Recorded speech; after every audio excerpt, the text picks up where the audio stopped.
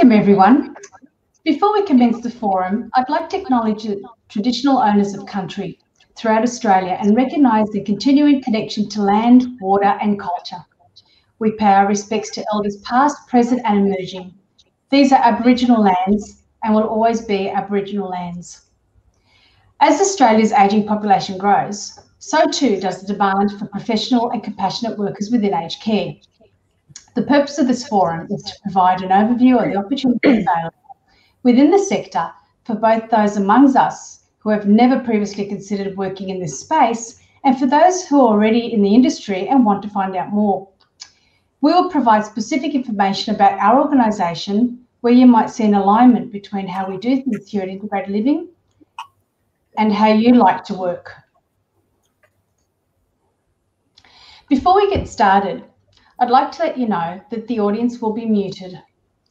Please refer to the Q&A chat box on the right-hand side of the screen if you have any questions along the way. These will be answered at the end of the presentation. Next to the Q&A chat box, there are also a handout section. Click on this to access and download the frequently asked question handout of this forum. A recording of the presentation will be available on our website after the forums. And you can always contact us directly on our 1300 number at your convenience. So let's get started. Today we have myself, Marzia, a Service Coordination Manager, Senior Recruitment Manager, Lisa Goodwin, Learning Partner, Cassie Robbins, and Recruitment Officer, Angela Motton, to take you through the forum. We will now turn off our cameras so we can fully focus on the presentation. We will come back to cameras at the end of presentation, and please don't forget you can pop any questions in the Q&A chat.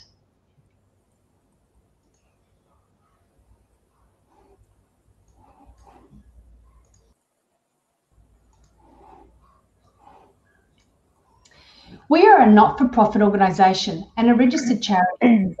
We recognise diversity, whether in gender, age, language, ethnicity, cultural background, sexual orientation, religious belief, or family responsibilities.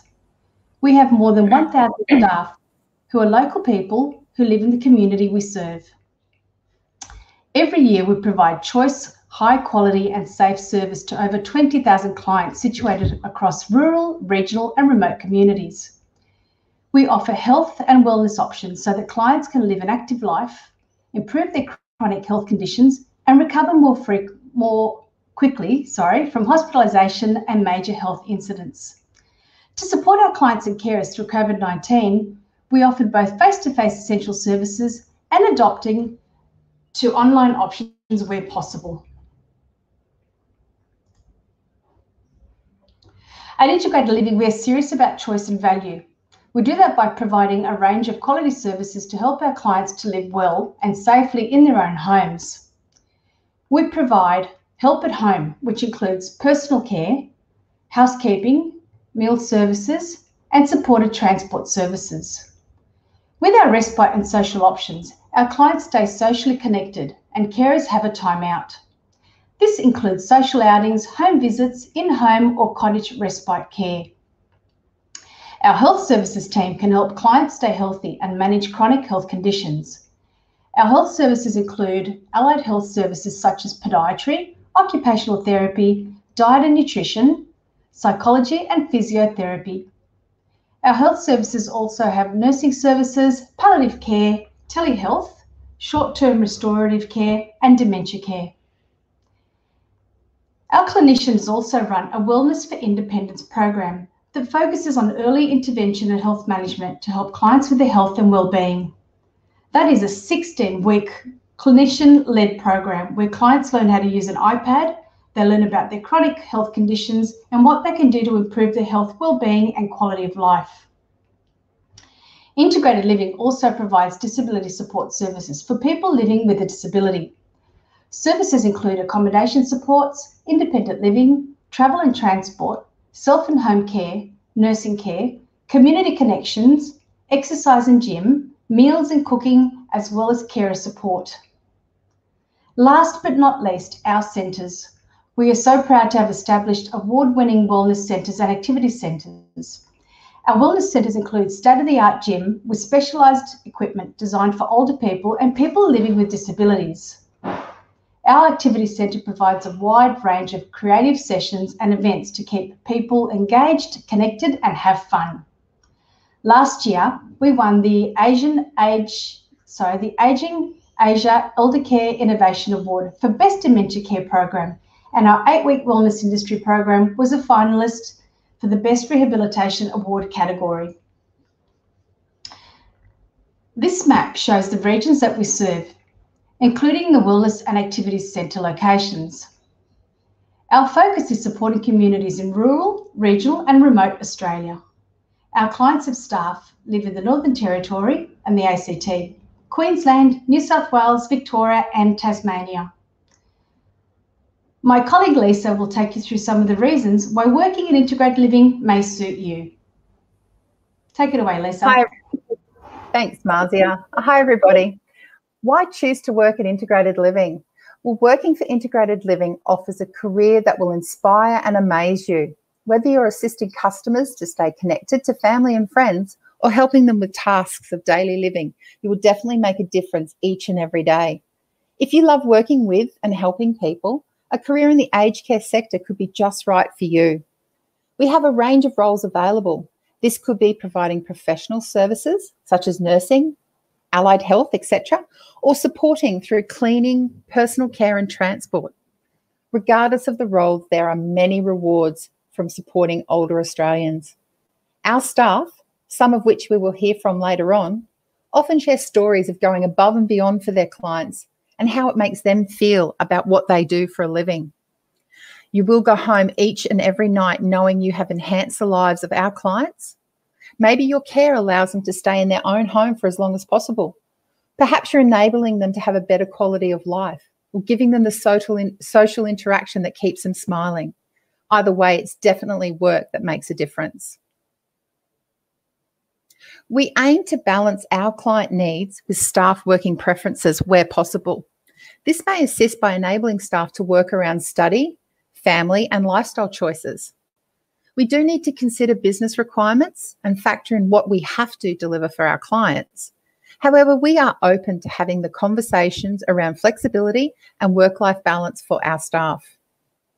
We are present in and delivering services to a range of regional, rural and remote locations. And this offers the option for people to work where they live. It can provide an opportunity to stay in the towns they love versus moving to secure work. I have been working in this industry for about 5 to 6 years, and I've been very fortunate to work with and see people as they grow within this industry and how they have progressed their careers with purpose. For example, one lady who I worked with called Jane started as a personal carer. That's a similar role to our support worker roles, but in a residential aged care facility. She studied a Bachelor of Nursing part-time while she worked, secured a role at the same company as an RN, and then progressed up the ranks to clinical coordinator. That was the role she had when I met her. Then on to clinical manager and is currently a residential manager at a 100-bed beautiful home. I know if I asked Jane how she did it, she would say with a lot of hard work and juggling and support. But if I asked Jane why she did it, she would say her purpose is to respectfully support people through all stages of their life, ensuring they were living at their best and enjoying every day. You might not know right now what your purpose is. Lucky if you do. But if you feel it is around giving back, supporting others, something bigger than yourself, kindness and compassion, these things align to working in this sector. And integrated living look to help progress you towards that purpose. Who knows, like my now friend Jane, you might realise that your purpose grows a wonderful and bigger career than you currently think is possible. And how would working in aged care benefit your community? Well, for me personally, it is a workforce that provides peace of mind to so many. My parents live close by, and I'm very fortunate to be able to see them as often and provide a level of support. However, I can't always take them to an appointment. I'm not able to change the dressings if they've had any recent surgery, etc. And sometimes they feel the weight of the reversal of the roles, the parent-child, me now caring for them. So having an organisation that has qualified, compassionate support workers, nurses, allied health professionals available and able to help is fantastic. I also have an aunt, not a real one, but she may as well be, and she lives in Ballina. Her husband passed a few years ago. Her sons live about 4 hours in drive in different directions, and she's benefited greatly from the social interaction and support offered through a variety of programs. She has recently discovered our wellness centre in her hometown. She is keen to learn how to use the state-of-art gym, what other services might suit her to maintain an active and independent and connected life. So our wellness and activity centres can become that real hub within the community for people. Our clients come, do a bit of exercise, have a chat with a friend, even make some new ones, and feel connected. So whilst the staff at these centres see the direct impact and enhancement their roles give to our clients and their community, there are so many other roles within integrated living that make this possible. So we all get that sense of purpose and community from coming to work. If some of you have knowledge of this industry, you might already know what is required to work within it. But if you're not sure, we're going to cover that off a little bit now. Firstly, we have a duty of care to our clients. And in simple terms, that means a responsibility not to cause harm to another person. We take that very seriously. So there are checks and requirements for all prospective staff. These are different dependent on the role, and this slide shows you some of the basic requirements for all roles, especially those where our staff go into clients' homes. You need to have the right to work in Australia. You will need to have a current national police check. We will also ask for and conduct reference checks from managers or team leaders at previous employers. Depending on the role, there are qualifications that you also need to have. Driver's license with any restrictions advised, i.e. medical or restricted hours of use, and motor vehicle registration and comprehensive insurance for the vehicle you intend to use for work purposes. We also ask that you have first aid and CPR, and then there are state-dependent working with vulnerable people checks that must be conducted, and an adherence to the newly introduced NDIS worker screening check. These roles are not office-based and they are highly interactive with our clients. We also need to ensure we have the right personality fit. On top of that list are having a caring and supportive attitude, good communication skills, patience, and showing a natural empathy towards the elderly or disabled, being physically fit because these roles can be some hard work, and a positive outlook. Basically, a combination of those requirements and these traits will make you a good fit for our roles and our industry. One of the roles I'm going to talk a little bit more about are our support worker roles. This is because they currently make up the majority of our workforce. We have about 700 to 750 support workers all throughout the east coast of Australia supporting our clients. We break them down into 4 groups of support workers. We have our support worker A1. These staff do not need to hold any formal qualifications. Staff in these roles provide domestic support services, including general household cleaning tasks such as vacuuming, dusting, laundry, bed making, and cleaning of bathrooms and toilets. Other services may include transportation of our clients and their equipment, a wheelie walker, for example, to appointments, shopping, social support, respite, and companionship. We then have a support worker A2. These are the staff that are qualified at the Cert 3 level in individual support or equivalent. Our FAQs, which will be available, actually list out the equivalent qualifications for you. Staff in these roles provide all the facets of support services along with intimate personal care. And this may include meal preparation, assist with personal care such as showering, grooming, dressing, and feeding. They also provide domestic assistance, including general household work. Other duties do also include the transportation of the clients and their equipment to the shopping, appointments, and other social interaction for them and companionship. Within our support worker cohort, we also have home and garden maintenance workers. At an A1 level, these staff don't need to hold formal qualifications either. They are required to perform a range of services, including lawn mowing, general gardening, waste removal, cleaning of windows, clearing of gutters, gurneying paths and driveways.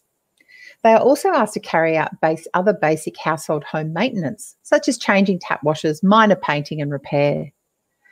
We ask that staff in these roles have access to their own equipment, such as a registered trailer, ute or van, lawnmower, whippersnipper, gardening tools and other basic tools to undertake some maintenance tasks.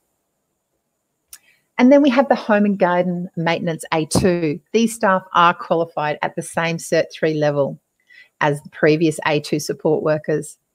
And they perform the same range of previously mentioned home and garden maintenance roles and require the access to their own equipment to carry out these tasks.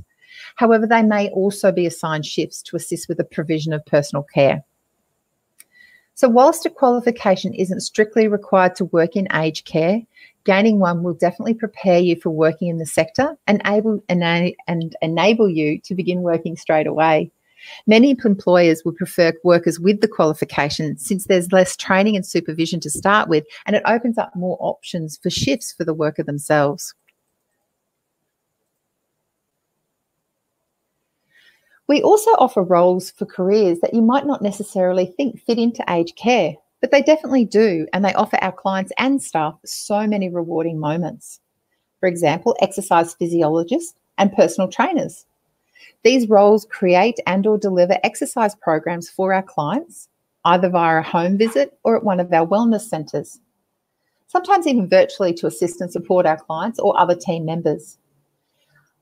I went and asked for some actual quotes from our staff who work in these roles, and this is what a couple of them said.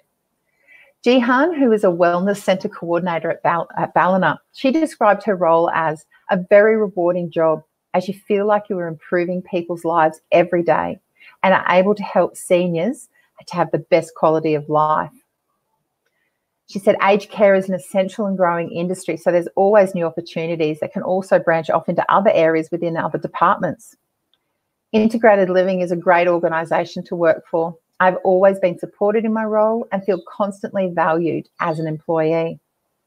My role is very diverse and I'm able to constantly improve my current skills as well as grow and develop other skills where I can regularly challenge myself. Georgia, who is a team leader in our exercise physiologist cohort, she thinks it's a great career option for people with her qualifications. You are given independence in your role, however, you get to work within a supportive team. It's a full-time salaried position, and the company encourages you to set goals and strive towards them. She loves our clients, she thinks they're great, and she also thinks our team is great. She gets the exposure to a wide variety of clinical conditions as well.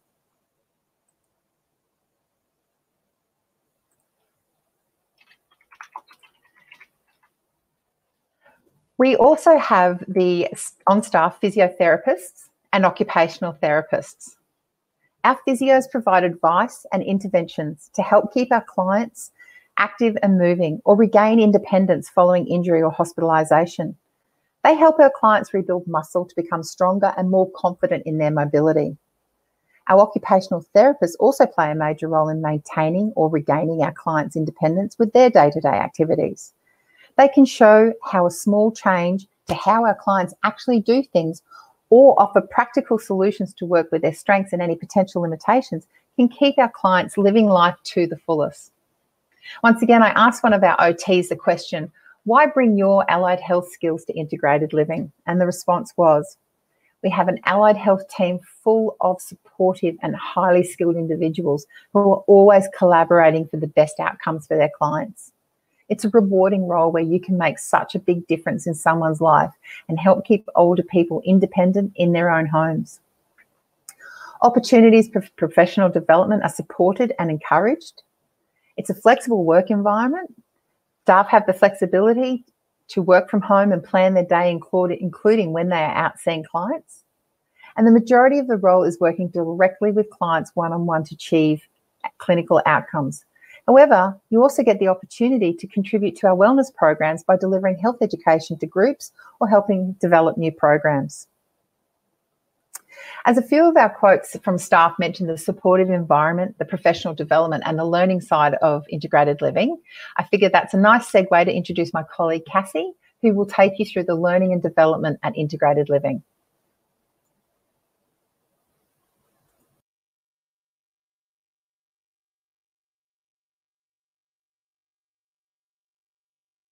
Our people is based on the understanding that 90% of learning happens in the flow of work. That means we strive to ensure that you, our potential valued team members, are learning all the time while having time away to learn. You've heard so far today that we are based anywhere and everywhere, so we are absolutely take that into account when it comes to our learning suite. As such, our learning programs need to be adapted to suit.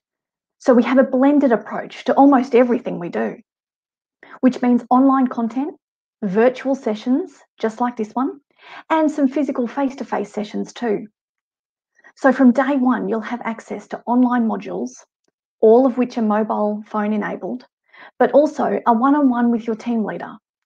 This ensures we cover the compliance training component, but also give you face-to-face time with your supervisor on day one.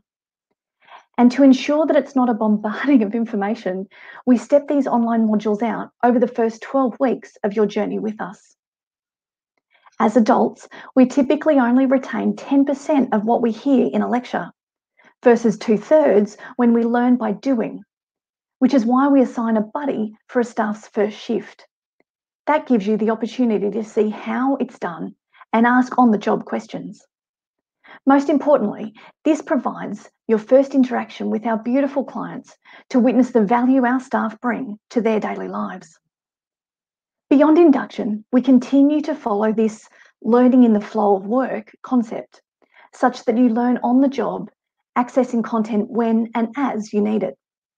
Does anyone remember algebra in high school maths? Anyone used that knowledge since? So we maybe all agree then? Let's learn about the stuff we need when we need it. As such, we have an annual education calendar that steps out your regular refresher training, but also the suite of additional content that can advance your career, if you want, to move onward and upward through the organisation. As I mentioned before, we are continually improving our learning platform and digitising our education as much as possible, such that you can learn as and when you like, in the flow of work, in the comfort of your own home. You have so many opportunities here, even working part-time as a support worker, for example, while you study to become an EN or RN is an option to acquiring some experience in the field that you're studying. In fact, coming to work for integrated living can happen in a myriad of ways. And then once you're here, the learning just keeps coming. Throughout the pandemic, our number one priority has been the safety and well-being of our staff and clients. We have developed a range of tools to safeguard staff, including a COVID-19 staff handbook, staff and client screening tools, compulsory mask wearing for frontline staff, and regular communication. All frontline staff have been provided with the personal protective equipment, or PPE, they require. Frontline staff have regular meetings with their team leaders and can send any concerns relating to COVID-19 to their managers or our dedicated COVID-19 inbox for staff. Our policies and procedures have been regularly updated as government health advice changes, and we have implemented new internal directives to keep staff and clients safe. Staff are provided with regular training on infection control and the correct. There are clear processes in place to help frontline staff in the case of either themselves or a client answering yes to a question in the screening tools which mitigate the risk.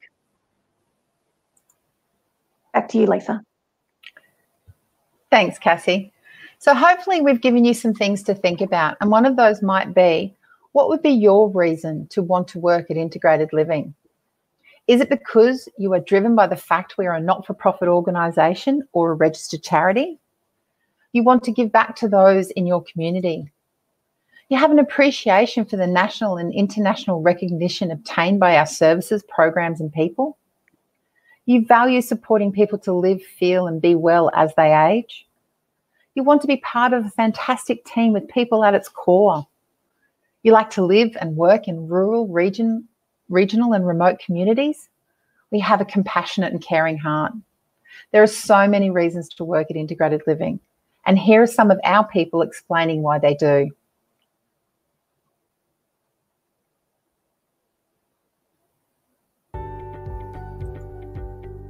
What I would tell someone if they were interested in working in aged care is, are they genuine about other people?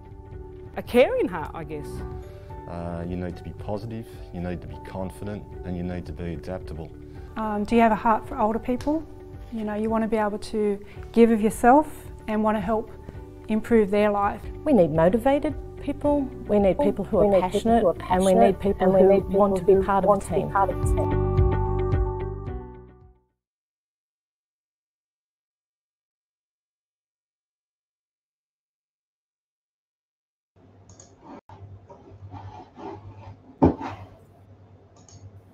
Sorry, we advertise our current vacancies on our website, www.integratedliving.org.au, and you will find them listed under the Work With Us tab. You can search for opportunities by location or job title. This link will be listed in our FAQs as well. So feel free to visit our webpage and have a look for an opportunity that might suit you.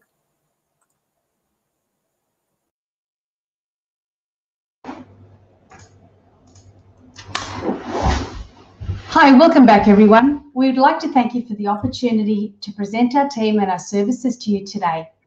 Now we've got some, hopefully some questions that you've asked from the Q&A chat. Angela? Perfect, thanks Marzia.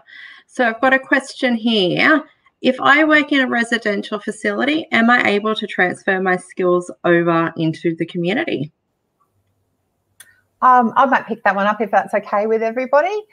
Most definitely. It's generally a very, very similar role as say, a personal carer in a residential aged care facility to the work that's done in the support worker space. The difference is that in a residential aged care facility, you've got team members around you and you have that immediate assistance if you require it or if you want to check something.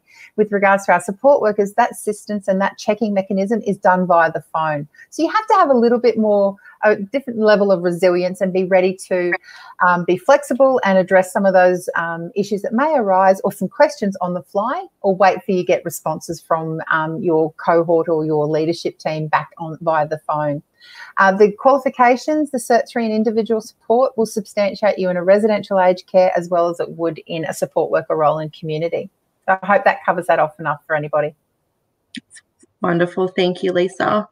And another one, can I work in aged care and another job at the same time? I'm happy to pick that one up. The answer is yes, as long as you declare what your other job is and that everybody's complying with COVID regulations at this point in time. We like it to be declared so we know that both venues that you're working at are both safe zones. So the answer is yes. And there's another question here. Are there any positions for social worker or leadership roles? So it's Lisa here.